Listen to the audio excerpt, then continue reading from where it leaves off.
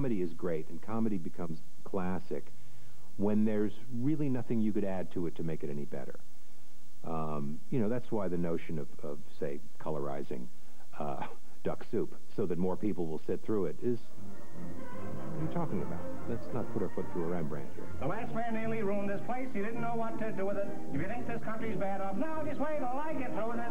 What the Marx Brothers did, particularly in Duck Soup, was parody political jargon and cliche political attitudes and the power structure. The country's taxes must be fixed, and I know what to do with it. If you think you're paying too much, now just wait till I get through with it. They've always denied that Duck Soup had any real political overtones, but they were very intelligent people writing the stuff. Your Excellency, our men are being badly beaten in open warfare. I suggest we dig trenches. Dig trenches with our men being killed off like flies? There isn't time to dig trenches. We're buying ready-made. Here, run out and get some trenches. Yes, sir. Wait a minute. Get them this high, and our soldiers won't need any pants. Yes, sir. They're being attacked, and every, like, 20 seconds, what they're dressed in changes. Awfully decent of you to drop in today.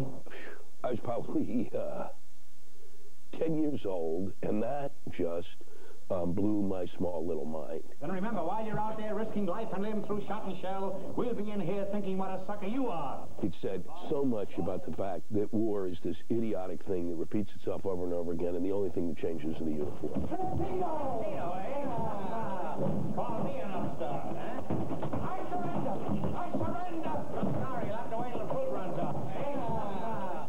Laugh at the lighter side of politics when the Marx Brothers try to save the country of Fredonia in Duck Soup. Tonight at 8 p.m. Eastern here on Turner Classic Movies.